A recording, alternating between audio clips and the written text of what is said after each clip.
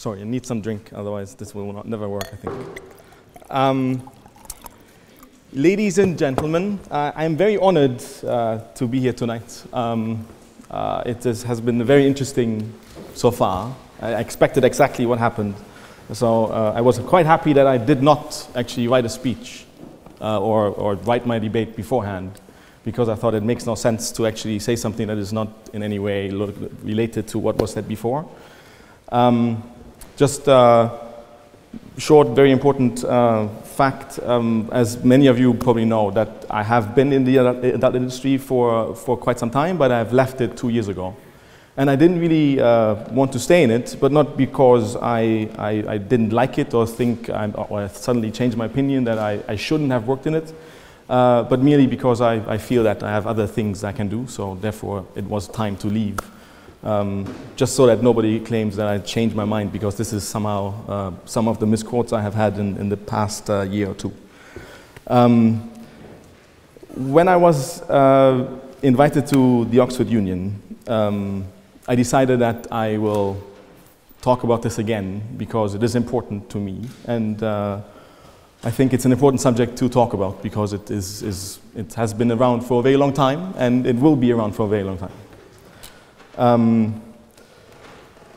The main point that the opposition has made is rather graphic, in my opinion, which I understand, because all the things that have been said that is truly very bad in the sex industry, I fully agree with that it is bad. There's no doubt about that.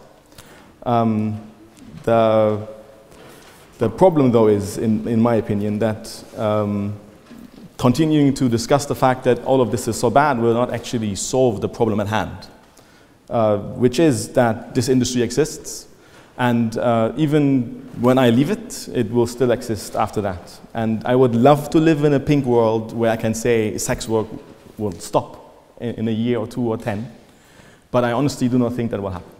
It has been the oldest industry, and it will remain the oldest industry, and it will remain here. And I fully understand that some people might think this is bad, and some people might think it's okay in some way, shape, or form. But however much you hate the fact that it is here, again, it will not leave or disappear all of a sudden.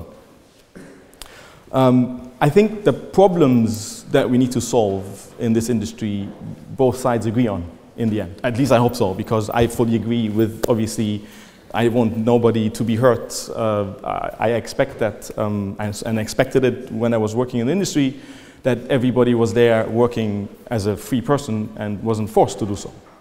And I am very confident, considering the fact of everything I know, that this was the case. So I do agree that obviously we have to find a way to stop harmful acts against the people in the industry, which goes for both women and men, which is also very important, please, because it is always the case that the opposition keeps saying, talking only about females that are being hurt. That is not the case. It is on both ends of the spectrum, and the industry is much bigger than just female side. The gay industry is very, very, very big.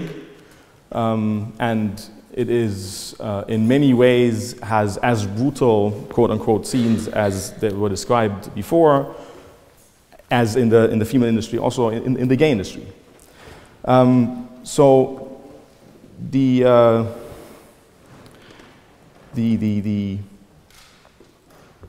question that I would love to hear an actual answer on is why actually we should not embrace sex work as a career choice, because I have not really heard an argument that clearly says why it shouldn't be the case, because everything is said about how bad pornography is, or similar things like that, but there's no solution presented to fix the actual problem at hand, at least not to me, because the solution is not to say in 2 years there will be no more adult entertainment or pornography. Sadly, it will not happen. Therefore, in my opinion,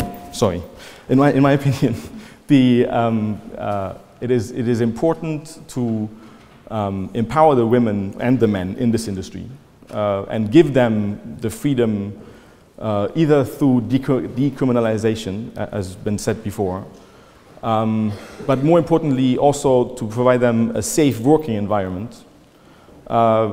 But to do so, you need to also legalize some aspects which do not directly involve the women themselves, like brothels, in my opinion.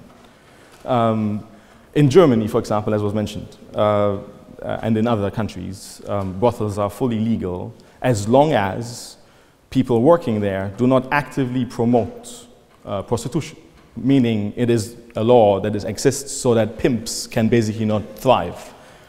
Obviously, as is in many, many different industries, laws are not perfect and there's always people that try to divert them, but it doesn't change the fact that they exist. And for me, what I've seen, it has at least helped give those women that, and men that are in the industry and want to do it in a way where they feel safe, they have the chance to do so if they choose the right area of work. I do also have to comment on the last speaker a bit, because, yeah, well, first of all, just a small explanation, which is not that important in this case, but on Pornhub, she has said that it has a very interesting and very graphic description. The description is not there because Pornhub sees itself as some graphic, extreme website. The description is simply this way because it improves search engine placements and we get more traffic. That is honestly the only reason. Which might be sad in some way, or shape or form, but for me, this was very important in many, many ways because I knew the way I ran the business, I, in my opinion at least, protected everyone as much as I could. So I do prefer people coming to my websites than going to others, which are much more underground, so to speak, and do not control so much. So I do feel that I did help a bit. But anyway, also the work that was done against the AHF in California was not done because we don't think that we should protect our performers. Obviously, we don't think that. It would be insane. But the rules and regulations that were suggested in the campaign by the AHF was rules and regulations that did not solve the actual problem. Just as here, the suggestions that you have made to solve or why you do not want sex work to be a career choice do not actually address the actual issue at hand, in my opinion.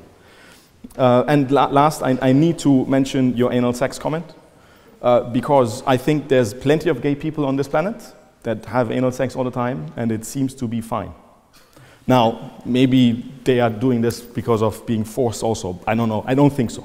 So, therefore, I think that is a bit of a harsh statement to say that anal sex is therefore somehow bad, and therefore it should not be practiced or should not appear on websites anywhere. So for me, again, it is very important that we need to find a way to make sex work a safe environment.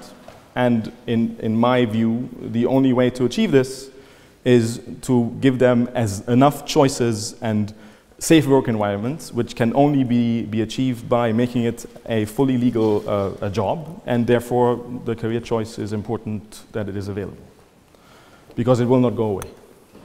Thank you.